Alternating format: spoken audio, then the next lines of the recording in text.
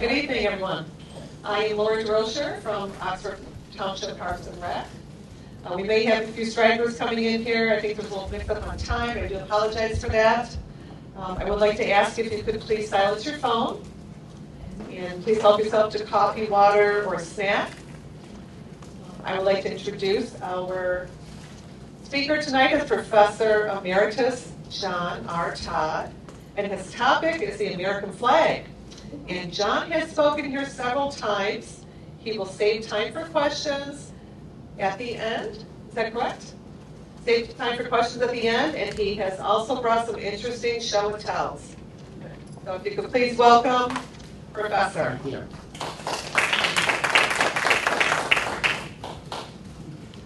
Thank you, Lori, for that kind introduction. And welcome to everybody who's here. Sorry about that. Okay. Should I go ahead? Go right ahead. I apologize. Yep. Okay. And because of some confusion with the time, I added a little something in the beginning that I hope you'll enjoy. And as Lori said, I brought a show and tell. I want someone to pass this around. And then I will tell you the whole story behind it. And make a note of who's standing and who is sitting.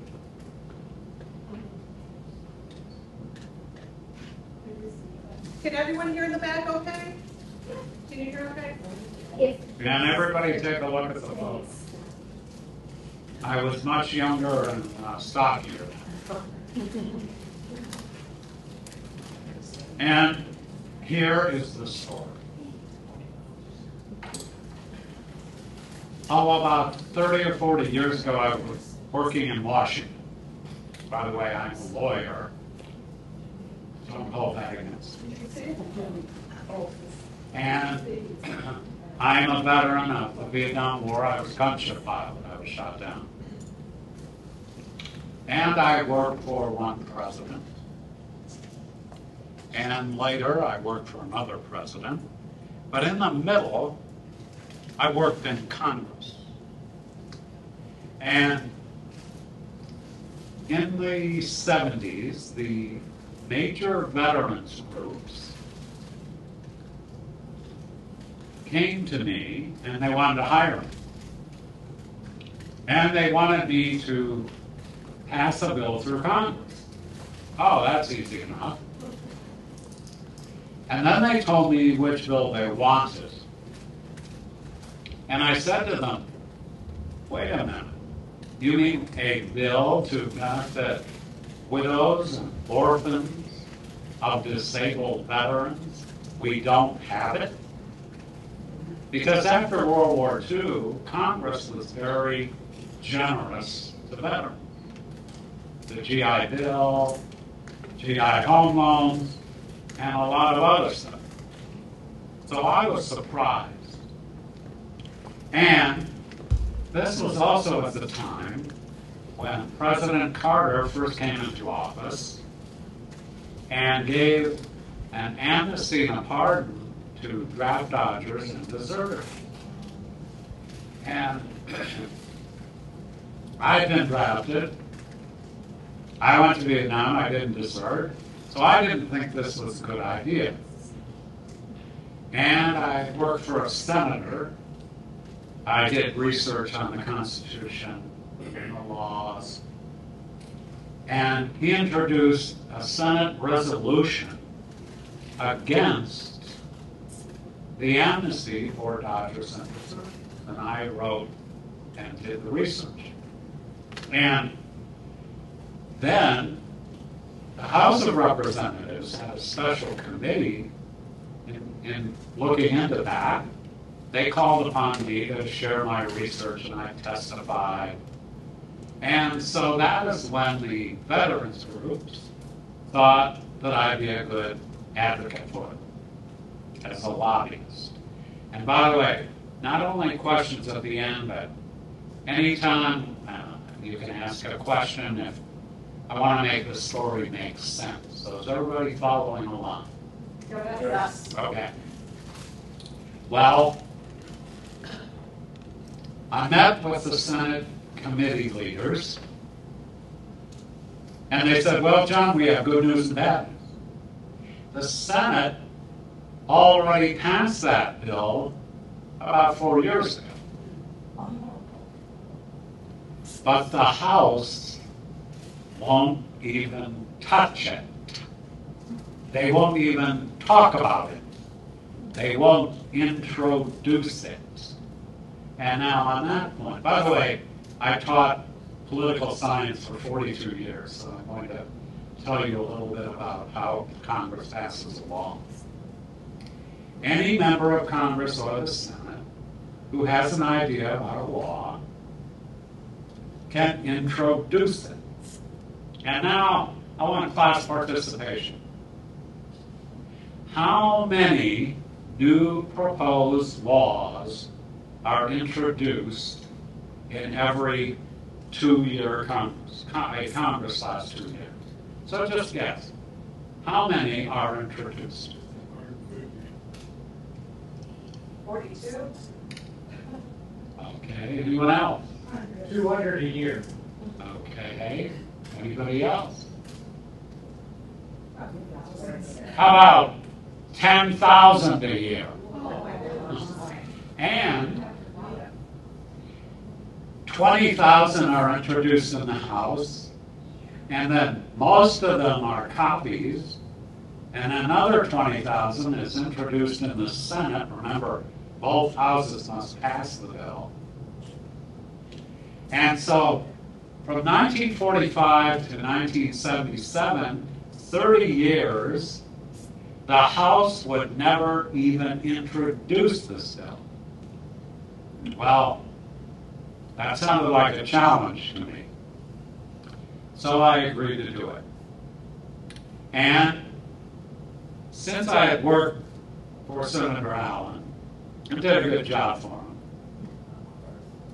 and since the Senate had passed the bill, I decided to go to a friendly guy, went to his office, said to the receptionist whom I knew, I need 5 minutes with the man.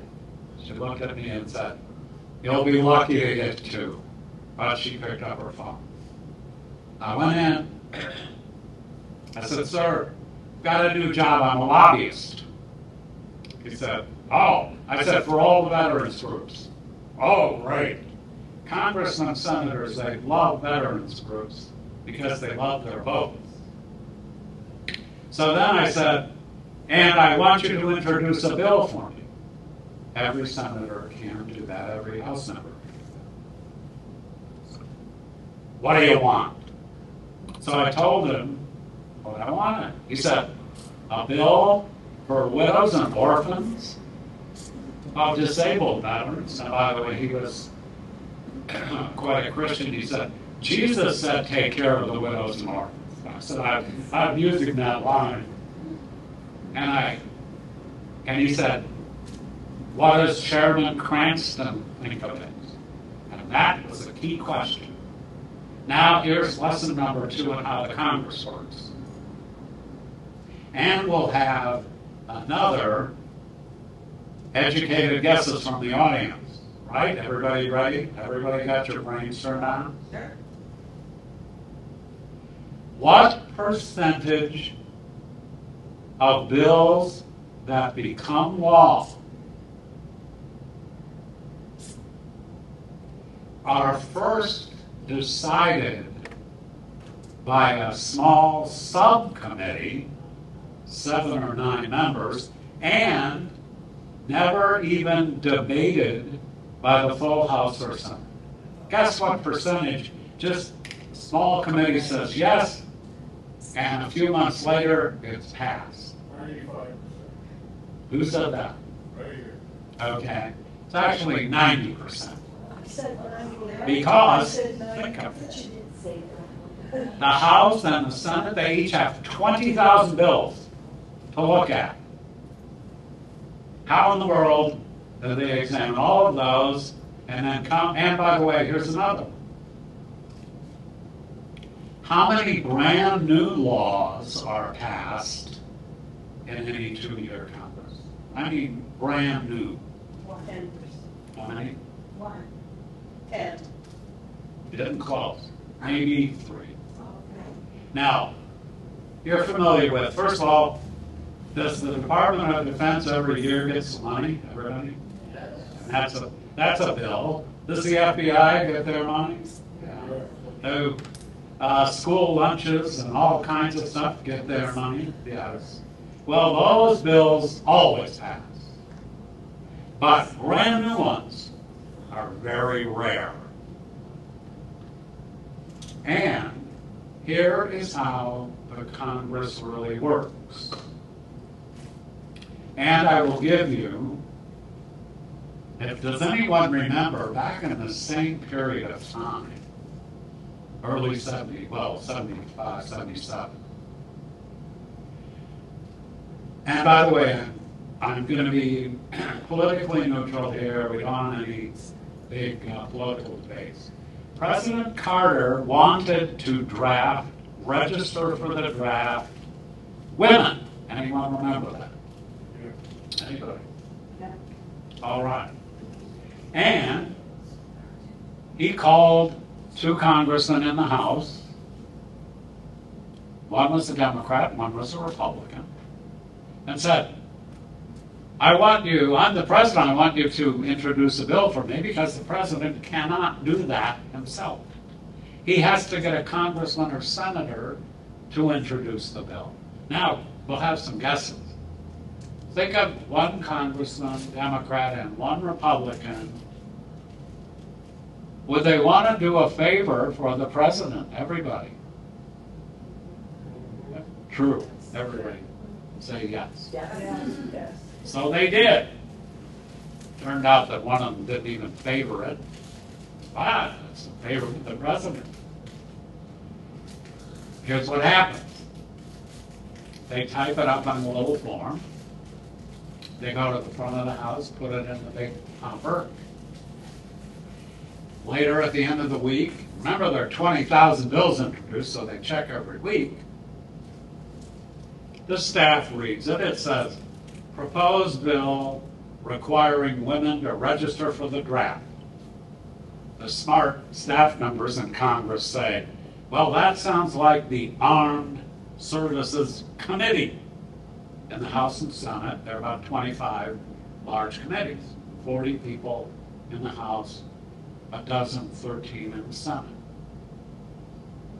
They send the bill to the full Armed Services Committee.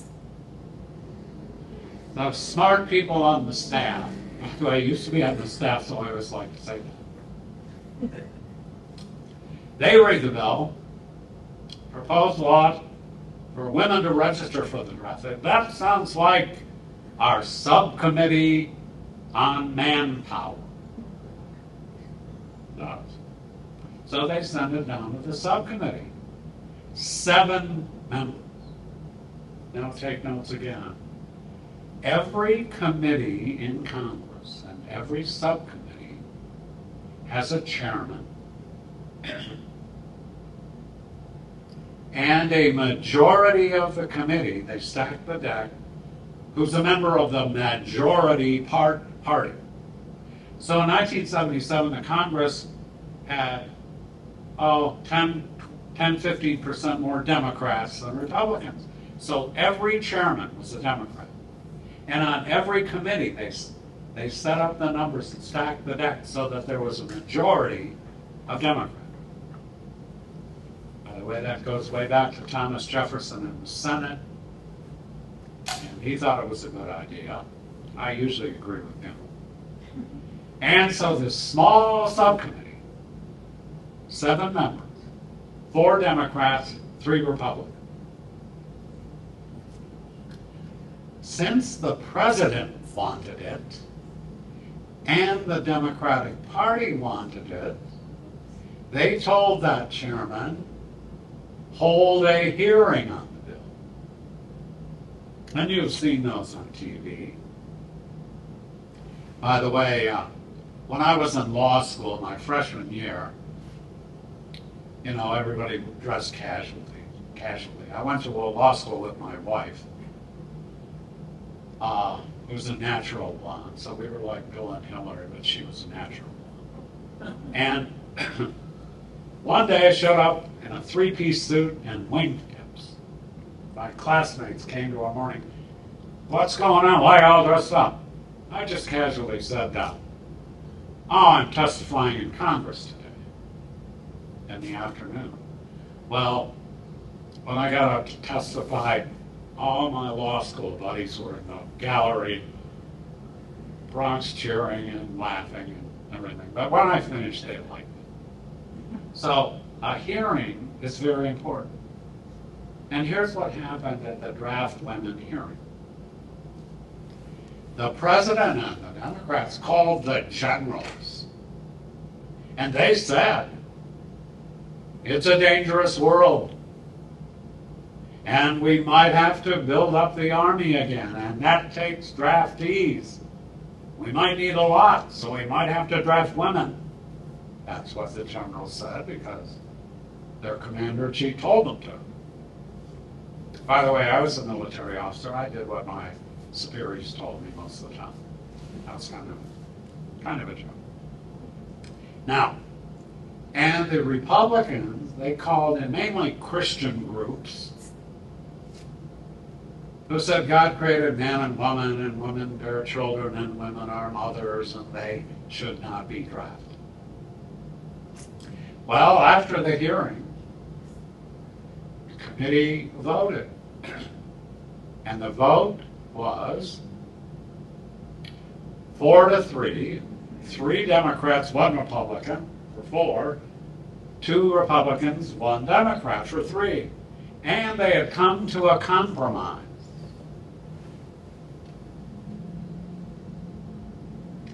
They took the president's bill that said male and female and crossed out female.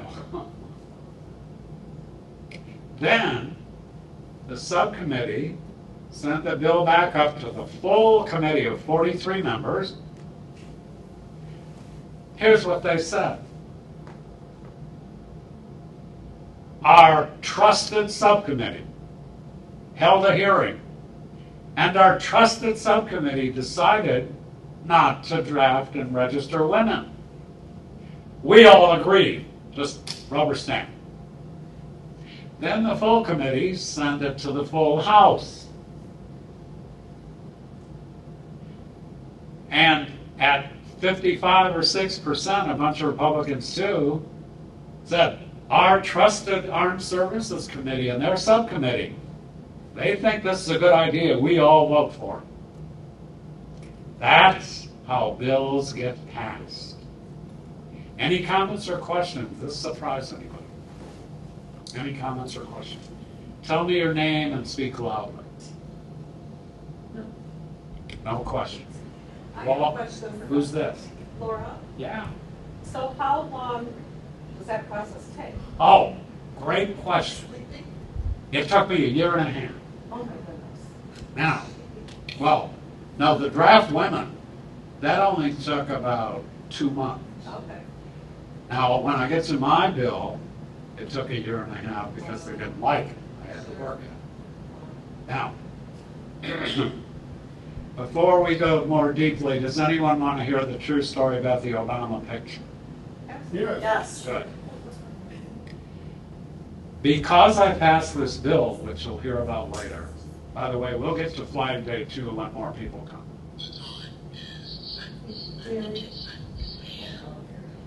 I'm blind, and I'm getting older, so I'm sitting on a stool. When I first got the watch, there was a lady in it. Then I set the time. It's a guy. Oh. I've got a transgendered watch. So, because I passed the bill that everyone thought was impossible, I was getting a national award. And I got on the stage with a coat and tie on at 8:30 in the morning. Hot lights. And all the speakers were headed out They sat me directly behind the podium so that when it was my part, I wouldn't fall off the stage. Very considerate. So I was directly behind the podium. The president got there, I think, at 11. Mrs. Obama was there too, and she spoke for half an hour. So the president's speaking at noon. He's facing the audience. His back is to me. He had a soft voice. All the speakers were going out. I have a hearing problem. President went on for another half hour.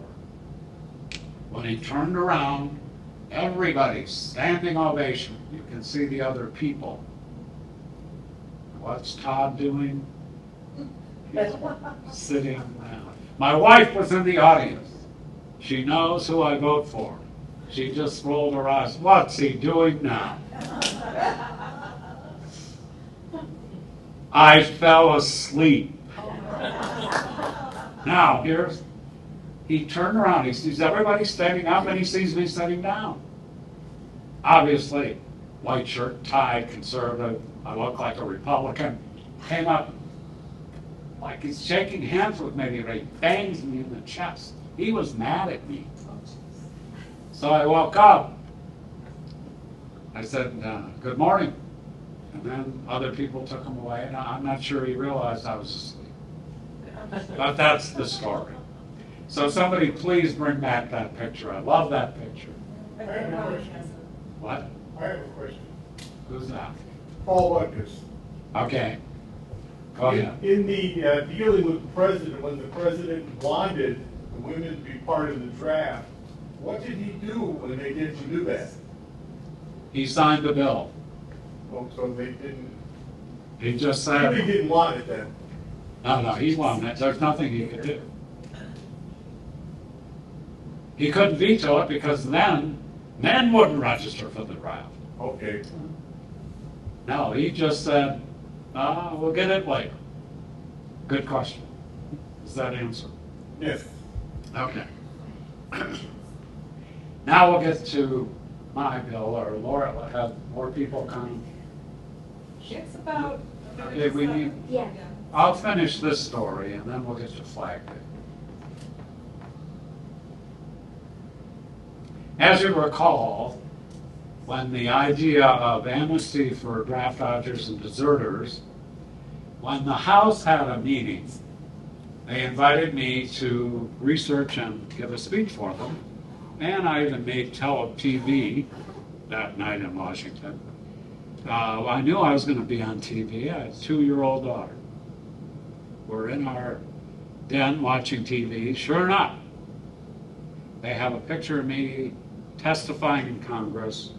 I say to my wife says to the 2-year-old, Lacey, who's that? She's playing with something. She goes, Daddy, goes back to playing. She was not impressed at all. My daughter wasn't impressed. But you need to be. That was a joke. Now, I found out, I then went up to the House subcommittee and committee. By the way, the committees, they're the brains of the Congressman and Senate. They do all the research, they write all the speeches. I wrote some speeches for a senator, I wrote a paragraph for President Nixon, because he has a committee. But I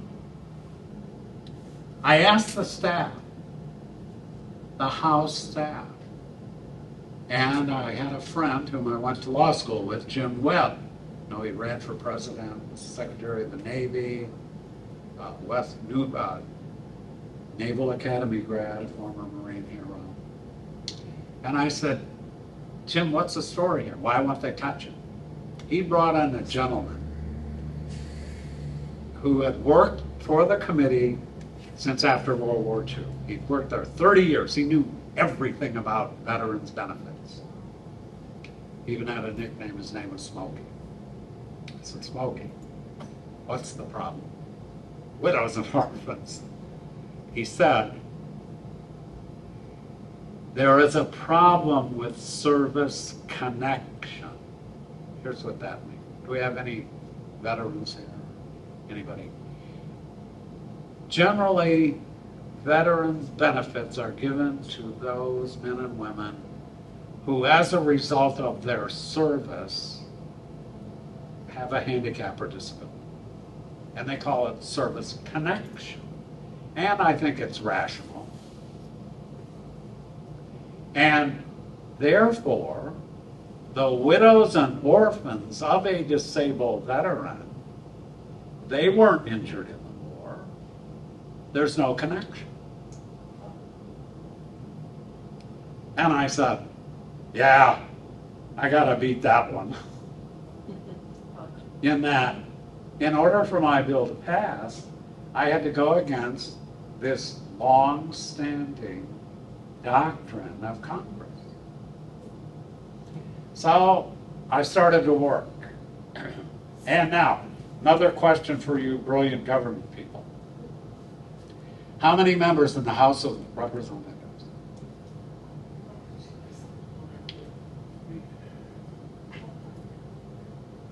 435. 435. Wow. How many members of the U.S. Senate? 50 times 2. 100. Now remember, I'm a lobbyist. One of those evil lobbyists. Let's all boo. Well, I was a good lobbyist. Yeah. Okay. Now, here's another question for you guys. As a lobbyist, how many House members did I contact and speak with in order to persuade them to pass my bill? Any guesses? Out of 435. 40. Any other guesses? 9. Any other guesses? 9 from which way? All of them. 2. Wow. Remember the subcommittee. Remember, a subcommittee has a chairman from the majority, in this case, Democrat party. And they have, on the minority side, they have what's called the ranking member. He's the senior minority member. I called Jim Webb back at the staff, and I said, who's the chairman of the subcommittee relevant to my bill? He checked. He had to look it up. So, Sonny Montgomery of Mississippi. He's the guy that I did a favor for. I said, wow, this is great. Now, so that afternoon, I called his office. I said, I'm John Todd. I'm a lobbyist for the veterans group. I need to see the chairman. By the way, the chairman, you always call him chairman, like general. And I was on a first name basis with Mr. Montgomery. I called him chairman, he called me John. A little bit of a joke. So anyway, she said, how about tomorrow afternoon at 3? Yes, ma'am. Now, I want all of you, the next time you go to Washington, see the sites, go to the congressional office buildings, call your congressman and say, I'm a voter from Oxford Charter Township. My wife and I, we always vote. I'd like to see the congresswoman. She's the lady, the person on the phone will say, wonderful, come on in and we will arrange a meeting with the staff member. You will never get in to see the congressman. As a lobbyist, why is that, anybody? Influence. You got the deep pockets. What? You got the deep pockets. That's right, who said that? Paul Buckner. Yeah, not only campaign funds, but do we have any veterans here? No.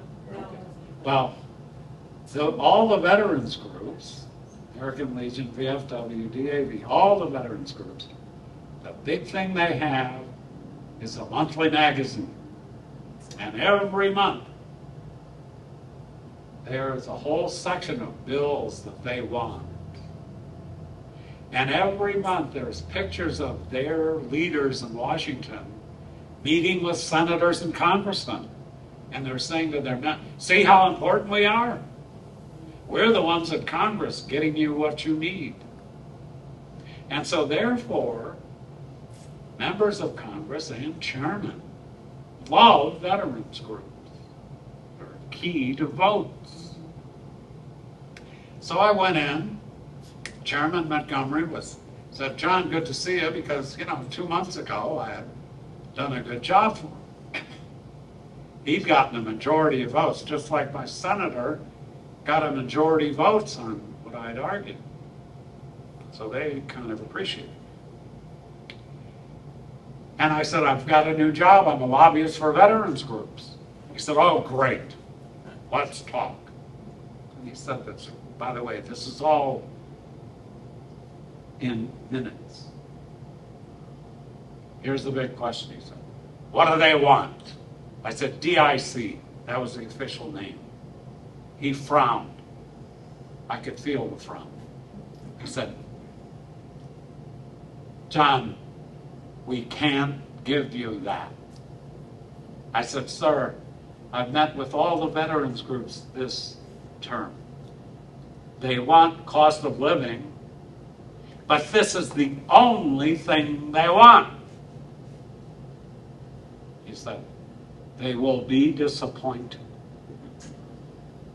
So I guess Smokey was right. They had a big legal problem with DIC, for widows and orphans. I just knew there were some widows and orphans who might be in trouble. So I went to work. As I left Mr. Montgomery's office, I dropped by the receptionist and said, do you have a list of all the zip codes in southern Mississippi? She said, oh, of course. I said, could I have time? Sure, yes, sir. I went down to one of the big veterans groups. And the big veterans groups, they're very proud of all their members. We've got millions of them. We've got millions of posts and legions and stuff, and we can get a lot of pressure. That's what they told me. I just listened. So I went down to the big building, I said, I need to talk to the computer mailing list guy. He was down the basement. I had the 10 zip codes for southern Mississippi. I said, can you send to these, there were about a dozen zip codes. He said, sure. So I typed up a letter. By then, the big boss, who was my dad's age, World War II vet. By the way, I was 30. I'd flown in combat. I had a DFC. I had a Cross of Gallantry. I had a Bronze Star. I didn't think of myself as a young whippersnapper, but that's what he called me. And he said, oh, I'm glad you're down here getting some mailings. We can send it to 50 states. We can send it to 800,000 homes. The computer tech said, sir, Mr. Todd just wants 10 zip codes. And I said, in South Mississippi. And he just looked at me, shook his head, and went out of the room. He knew it was all, he thought all was lost. Well, I sent 1,000 letters. My letter said, dear veteran and spouse,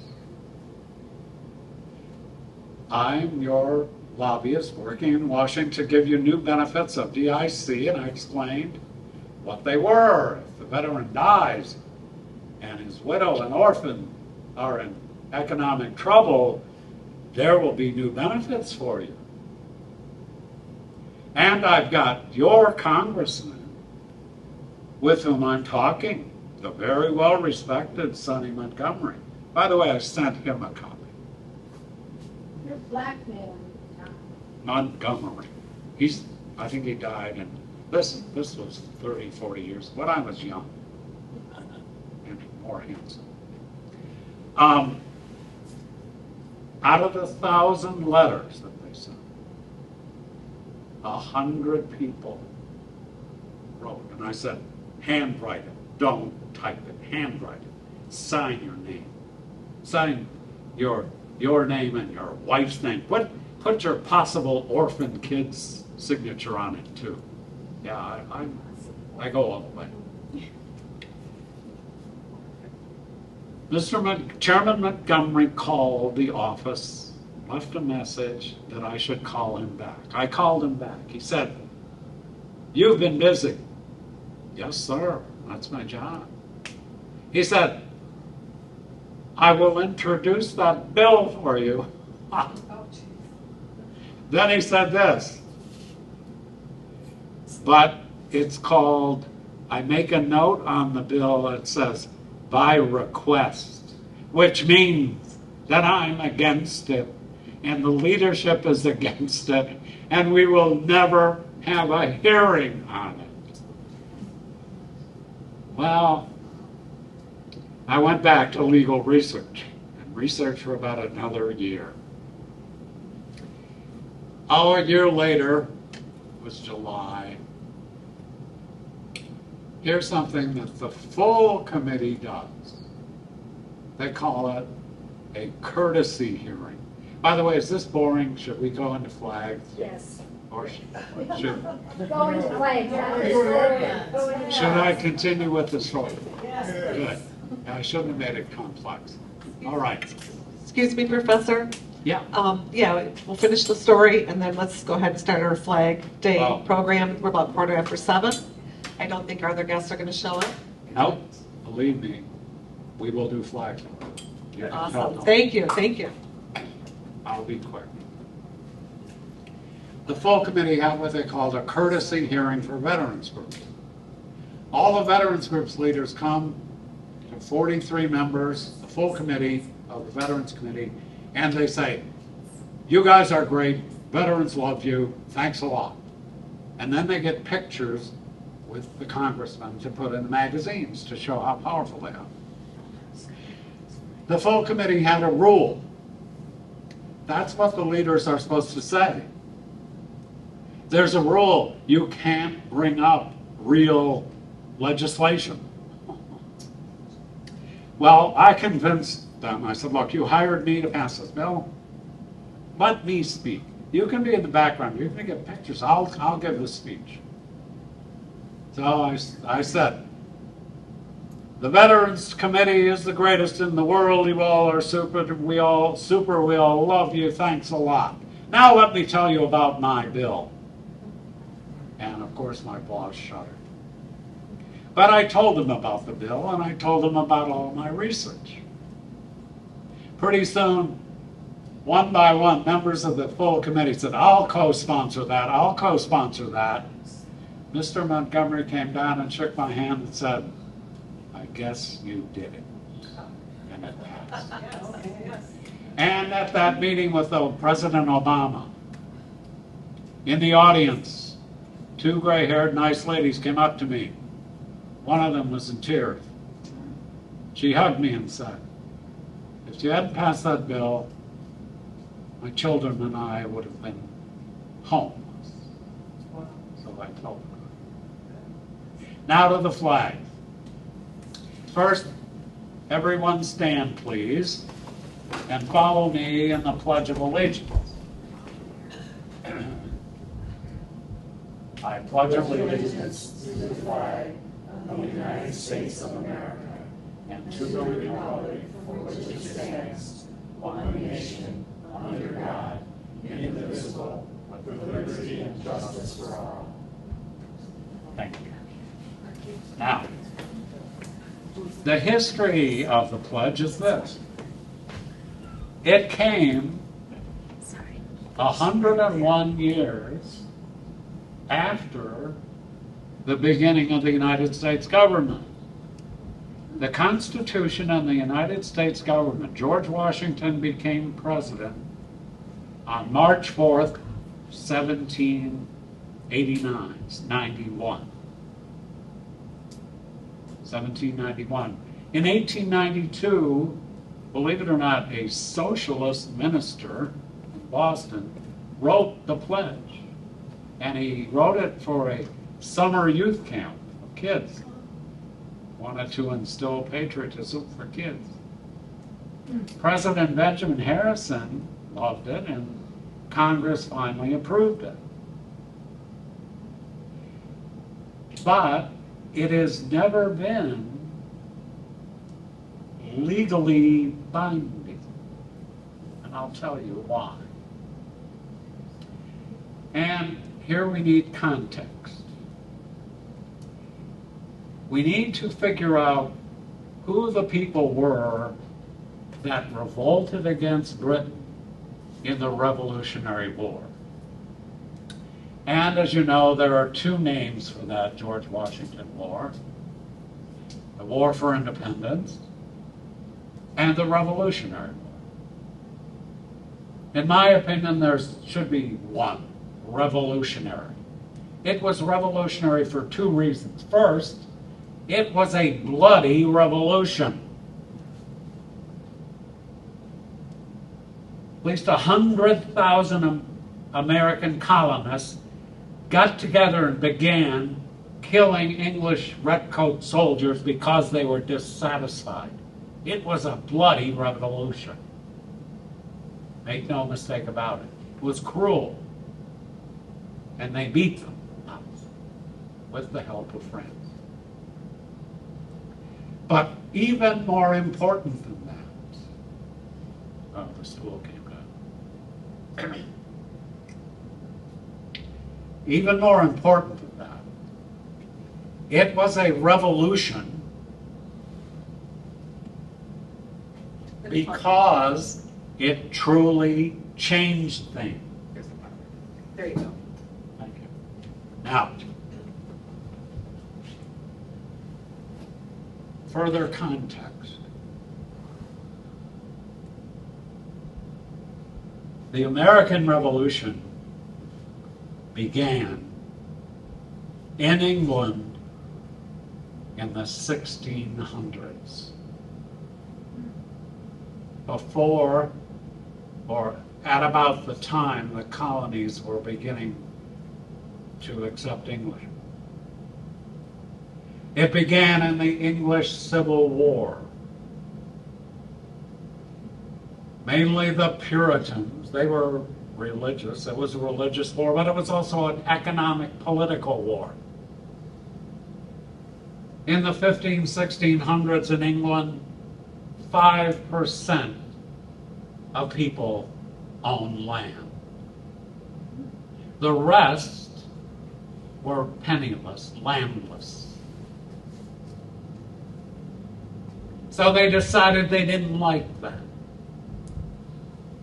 And the king, Charles I, believed in divine right of kings. And what that means is, the king says, God appointed me, and the important thing about divine right is that the king is always right.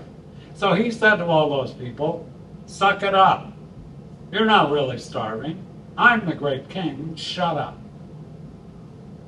Well, they had a war, actually 3 little wars that lasted about 8 years, and the people won. And they killed the king. They chopped his head off. Then they began instituting equality. There was a group in the model army under Cromwell called the Levelers, and here was their slogan: the poorest he in England should have the same rights as the richest he. Now, even those revolutionary levelers and egalitarians, you notice they didn't mention the poorest she. Then, the next great case in English history, 1689. Here's what happened. Remember, they killed Charles I. They went on for a while with Parliament, but then they You know, this was way back. They said, look, we've got castles, coaches, and crown jewels, and crowns and stuff, scepters, and all thrones. Now, to be equal with Europe, we still need a king and queen. Parliament sent messengers to Holland to speak with Prince William and Princess Mary of Holland. And here's what they said. They said, hey, would you two come to England and please be our king and queen? Well, what do you think? Did they accept, everybody? Well, yeah, it's tough to turn down. When the new King William got to Parliament, he can only speak German, but they translated, he said this, listen carefully. We accept the gracious gift of the people and Parliament of England. We accept the gracious gift. Now, here's an audience question. Fill in these blanks. In the 1600s, that's the war, that's the Glorious Revolution, the people of England blanked and blanked their king. Rhymed, the words rhyme, 5 letters, dealing with employment law. Hired and fired. Now, is that statement true? Yeah. Because, again, who hires and fires people? 4-letter word rhymes with hoss. The boss. Okay. In England, in the 1600s, the people became the boss. Now, at both those events, there were Englishmen in the colonies. They were England, they loved England. Ron and Laura, flag number 1, the Grand Union flag. Did you happen to lift your chair again? Is that somehow? On the cover it says Grand Union. Okay, Ron's getting it right now. Do you have another chair? Did you like, do you want me to try to fix that chair for you? You mean over this way? Yeah. Maybe we could do that, because I don't know why it's. I just moved it. Scooch over to the left. Jeez, it's heavy. Pull up from behind you. Maybe I'll finish. I will fix that microphone so you can sit. Here, Oh, I no, have that. I'll go back to the chair. I have a handheld. I have a No. handheld microphone. I'll just stand right here. No, I was saying I have a handheld microphone. It's like Well, no, we need to get back to the flag. Okay. I got the flag out, yeah. We got the flag here. All right, you can see the Grand Union flag. What's where the stars usually are? Cross, yeah. What? George and Day, crosses the Keegan, George and, Okay, it's called the Union Jack. It's the English flag. yeah. The English one, right? This flag flew over George Washington's army Oh. until 1776. Really? In the officer's mess, by the way, I've been in an officer's mess. They drink brandy. They would toast the King of England. This is the rebel army in America. That's their flag. Do they love England? Everybody. Yes. They spoke English. They used English money. They used English law. They paid English taxes even without representation. They loved England. And what did they learn from their British cousins? Did they learn anything in the war? Everybody. Who's the boss? Did the people win or lose the war in England? People won the war in England. Yes. And what did they do to the king? Killed him. They killed him. Then, did the people in England, did the boss hire new kings? Yep. Yes. So what did the people learn? They learned that a bloody revolution will work.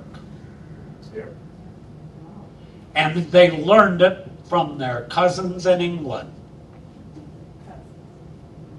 Now, here's the next flag. Number 2, it's called the the snake. It's yellow, I think. Yep. Hold that up. Don't trash that. Yeah. Think of that. Okay, you're obviously the American colonists are the snake, and they're saying to Great Britain, don't even touch us. Don't step on us, or we'll kill you. Now, by the way, it's Massachusetts timber rattler. It's not lethal, but still, look at the message. They learn from their cousins that the way you get what you want is you fight a bloody revolution and kill the king's soldiers. Everybody understand that? Yes.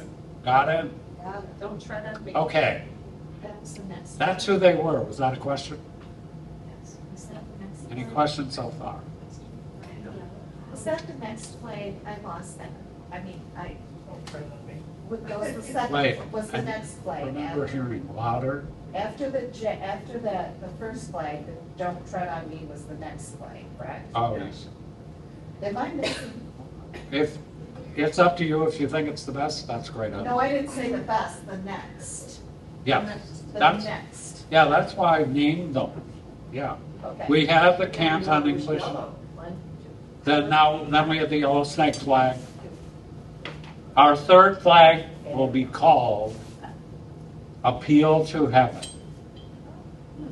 So holders of the flag, it's called, written on there, it's Appeal to Heaven. Can anybody find that one?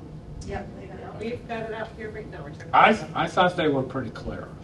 I'm sorry. Now, this is another Revolutionary War flag. And here's the key. There was an English philosopher in 1690, after the war, after the Glorious Revolution, who wrote a book called The Second Treatise on Government. His name was John Locke. And he said, in his philosophical way, yes, the people have a right to bloody revolution. And instead of saying, don't tread on me like the colonists, he was a philosopher, so what he said is, if the king is a tyrant, there's only one thing to do, appeal to heaven, and that was their more official flag. Okay. Now, when Thomas Jefferson wrote the Declaration of Independence,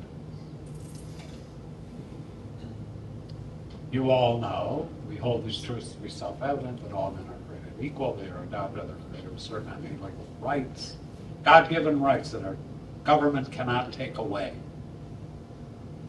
Later in the Declaration he wrote, in order to secure these rights, the people have the unquestioned right to alter or abolish the government.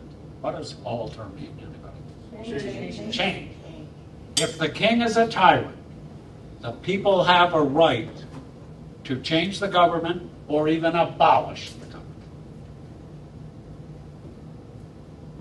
All right. So they did. And now, any comments or questions on those three flags that literally led to America being free? Of course, by the way, in, July 4th, Declaration of Independence, in Congress, it was the 10th of June, one of the members stood up and said, let's cut to the chase. Let's all vote.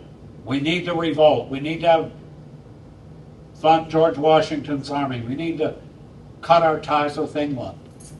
And they voted. Right after that, George Washington met with Betsy Ross, and that flag, 13 stripes and 13 stars in a circle. I didn't bring that. I was too cheap to buy it because you all know it. By the way, tell me You all know that flag. Yes. Now, any other questions on those American flags? What gave them the authority? Whose authority was it that brought these flags to prominence? Was it the Congress? Yeah. The Continental Congress? Yeah, well, George Washington went to Betsy Ross. It's not clear. I think it was probably Washington's idea. She just sewed it up. What could Congress say? No, what would they say? George, we want you to fight the English that are far superior to us and lose thousands of soldiers and take all those risks, and we don't like your flag. Do you think that could happen? Yeah, the gentleman who asked, is that going to happen? No. What they said it. Thanks a lot, George. Great flag. That's what they said. By the way, they didn't talk like that, but that's probably what they meant. Everybody agree? Okay. Later, Congress has hearings and stuff. Now, let me check the time. We have time. I've got one more flag that I really like. And there's a great story behind it. So it's the last one on the folder. It says TEXAS, Texas. Please hold on.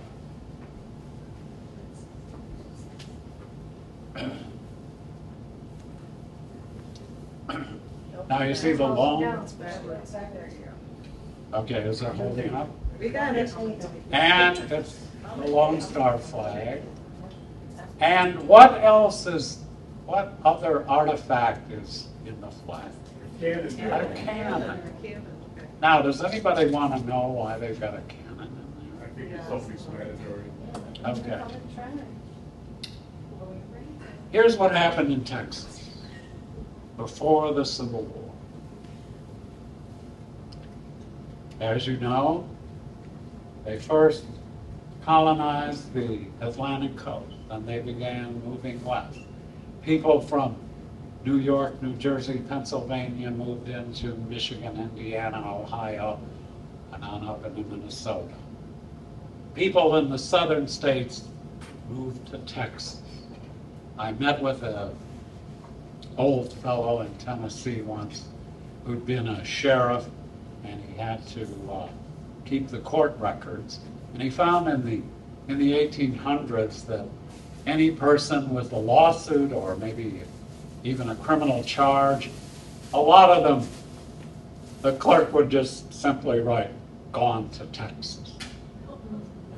So you could either go to trial or go to Texas.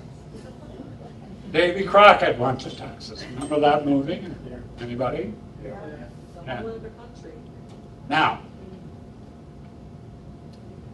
the trouble with that, and by the way, the later Confederate States of America loved it, they brought their slaves with them.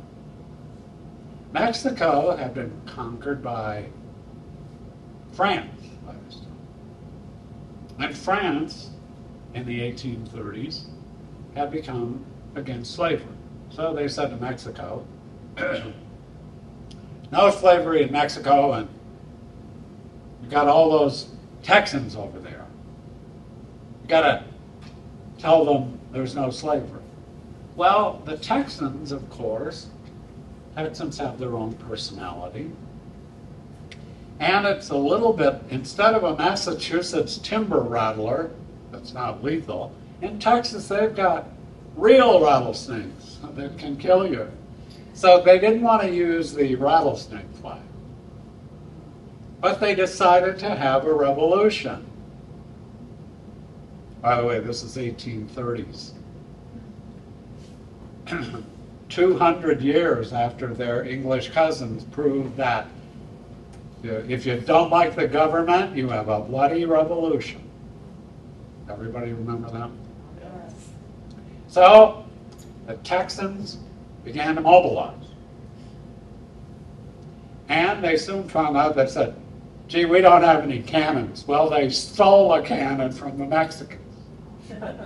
And they've been rabble-rousing for a while, but the Mexicans, Montezuma and the French just kept saying, no, you can't have slaves anymore. On the other hand, when the Texans stole their cannon, that's when the Mexicans got mad. And that's when they sent the Legion of Santa Anna to the Alamo. And ultimately to San Jacinto, where Sam Houston defeated them, and Texas became the Lone Star Republic. But that's why the cannon is there. And what does it say? Everybody read out loud. What does it say in the cannon? Come and take it. So they made that flag after they stole the cannon. They turned toward Mexico and turned France. Hey, come and take it, baby. All right, any questions further? We will finish on time. Any other questions? No, it's all good. Okay, gang. See you soon. Thanks a lot for coming. Thank you. Thank you, Professor Todd. I do actually have a question, and it's been a Sure. few years since I've been in school, and I should probably know this. However, this is Laura. I'm your chaperone. I was chaperoning today at a tea party at the barn today, Ellis Barn. So forgive me. I'm your host, I guess. So anyhow, the question I had, the hostess with the mostest, that's right. My question is, so each state, I guess, how would each state, or who would determine what the flag would be for each state? They're members of Congress. The members of Congress. Yeah, here's a quick. Okay. The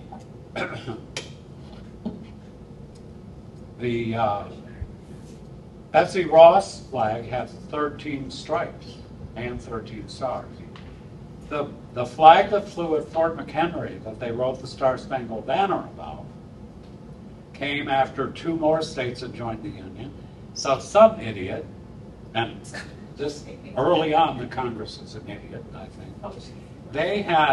They put 13 stars but 15 stripes. It's just okay. Well then, after that, after the Star-Spangled Banner was written in 1818, Congress said, from now on, 13 stars and 1 stripe per state. And they, after a state is admitted, they put in the extra Star. Oh yeah, the extra star. Stripe. Oh, 13 stripes. stripes, yeah. Good, thanks. I'm getting old. So that's who. Any other questions? Good See a question. flag with 50 stripes on What? it. I'd like to see a flag with 50 stripes on it. Oh, yeah. Well, the one with 15 is bad enough. Yeah. Any other questions? See, How that's. they, I got one question. How did they, What's your name? yes, the Confederate flag, Paul Buckus. Oh. How did they design the Let me check. Confederate flag? Oh, we do have time. First of all, you all remember the Confederate battle flag. Red. Stars and Now, stars. when I was in OCS and I was doing map reading, on a map, when you have a rectangle with an X, it means a unit of infantry. The battle flag was developed by Stonewall Jackson, who had been a West Point graduate, and he, of course, knew the value of the infantry. And that was the battle flag, red, with the X and the 11 stars. The original flag that they had after secession was a very stupid flag. It had in the corner 7 stars, because by then only 7 states had seceded. And then it had not exactly 7 stripes, depending. It was very strange. That's why no one's up. I didn't even know about it until I researched it, because everybody knows the rebel flag. Yep. Any other questions? No. Okay, we get out early. John, this is for Just one amusement thing. Why was Santa Ana allowed to live after the bloody battle of when he in the battle of Texas? Why was he allowed to live? He just got away. No, I know that. I don't think they I arrested think I know. I don't think they arrested him. I think he went back to Mexico and opened a coffee shop. If they allowed him, if they killed him, they would have no one to sign the surrender. That's the only reason Santa Ana Well, okay. was allowed to go back to Mexico. Well, they could kill Robert E. Lee. That was just fun I thought about. Well, Okay. I would say it was a formality, It was, but, but the U.S. government says, yeah, if we well, kill we him, hope, who will sign the surrender? we hope that the Russian generals won't survive after their Yeah. orders. Okay, anything final? Part of the negotiations for Santa Ana was that he was going to sign Yeah, Texas surrender. over to the United States. That's why he Right. lived. But that's the only reason they let him live, instead of killing him like they They were wanted, king. they wanted the land. Yeah, and so Yeah. he pulled quite a deal. I thought Texas was no Republican until they were admitted as a state. I thought they were a separate entity. Well, yeah, the Texans do what they want. All right. Ron, you got us. Thanks for coming, everybody. Thank you, Laura. You were delightful. Oh, We have one more question. sure. Wow. I just wanted to thank you for lobbying for the veterans. Oh. Yes. I am a veteran's widow, so Oh, and goodness. I have received the benefits, and it's because of you, so thank you. Well, Thank you, yes. Well, it was a challenge. As soon as they told me, no one had ever done it before. Okay, and one more question. Sure. Your name is Todd. Any relation to Mary Todd Lincoln? No, not really. Okay. I always like what Lincoln said. He said the one D was good enough for Todd, but the Todds needed two.